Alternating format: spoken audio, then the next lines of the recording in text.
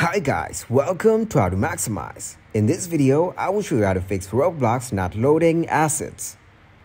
First of all, open up the Roblox app. Now close the app and hold on Roblox app and click on App Info. Then from Roblox App Info, tap on Storage Usage. And then click on Clear Cache from Storage Usage. Now go back to Permissions and let it be on Default Settings. Then go back and click on Manage Notifications to make sure that you have allowed the notifications. After that, click on Force Stop to restart the app.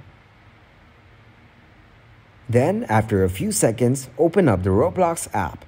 Now you can see the problem is fixed. Thanks for watching, and please leave a like, subscribe, and share.